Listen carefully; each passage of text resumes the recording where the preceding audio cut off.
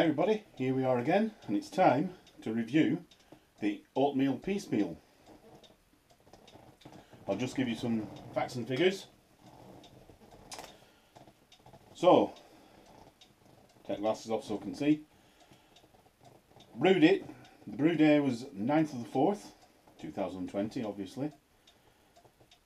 It was 9 days in the fermenter. It finished fermented out way before that. So I barrelled it on 18th of the 4th, 2020. Where are we? It's been 15 days in the barrel or so. Is that right?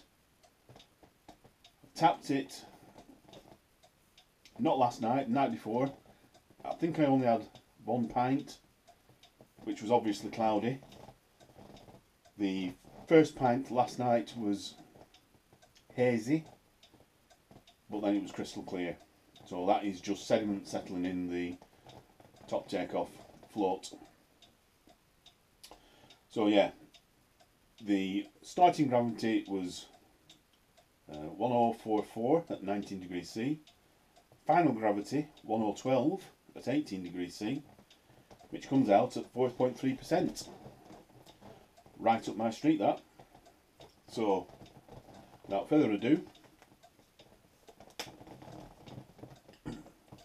let's have a look at it. So, for starters, I don't know, you can probably see that, crystal clear. See the fingers through the glass. Give it a whirl with the torch. So it's a nice pale amber colour, shall we say. Crystal clear. The head does die down but keeps a layer on it.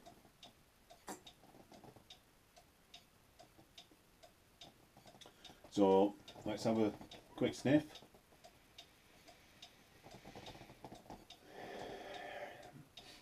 It smells like beer.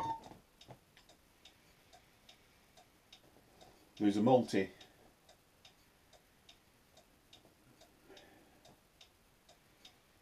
slightly earthy. You don't often sniff your beer. Let's just dive in and have a taste.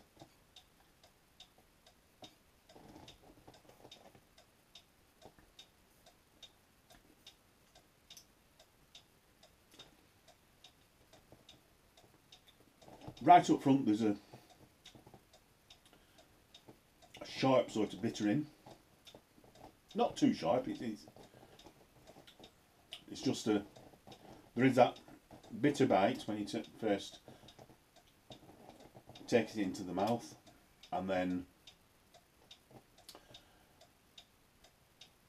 there's like a fruity. I'm trying to think what it is.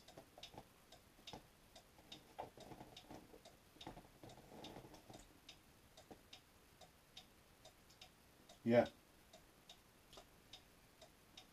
there's the bitter bite at the beginning, then there's a almost blackberry fruitiness coming through, quickly followed by sort of malty chocolate flavours and a lingering, just a mid-bittering flavour, as if you're drinking a pint of bitter, which basically this is what it is. It's a nice average bitter. When you get that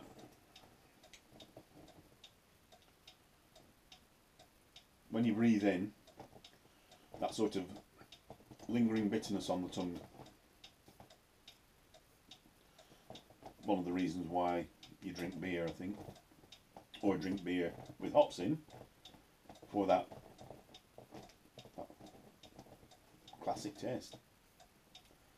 The hops are all sort of Goldings variants, just using up what I had. It was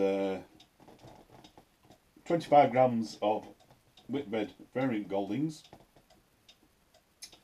9 grams of Hallertau, which is a Goldings variant, and 33 grams of Goldings at the start of the boil. That is all because I was using hops up.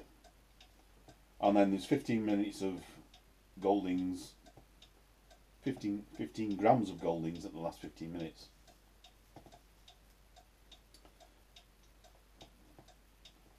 You could change that out to any of the above, really.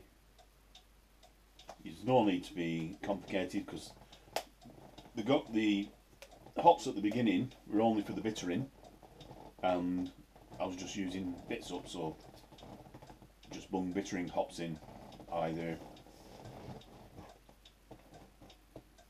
probably any of the Target, Fuggles, Goldings, Hallertau sort of family, because you will get a certain amount of flavours through as well.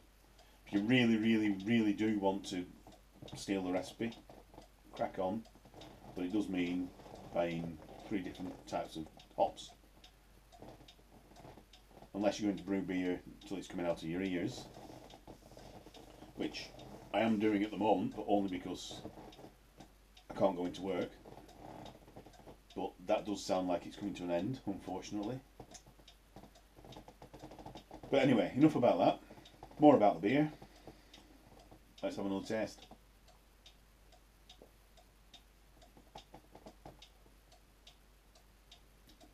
Yeah. In fact, there's almost, that thing that I thought was blackberry is almost, it's not really, but it's almost grapefruit. The bittering and the fruitiness, if you know what I mean, it's more blackberries rubbed with grapefruit. If you ever rub blackberries with grapefruit. So as you can see, there's some nice lacing on the glass. As I say, the head doesn't really stick around, but that doesn't really matter. It's how the beer tastes.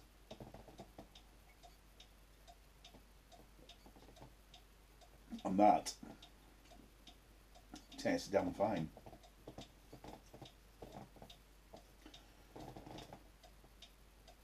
I think it's time to stop wittering. How long have we been? Jesus, nearly 8 minutes. Right. Like, comment and subscribe. See you next time. Cheers. Bye.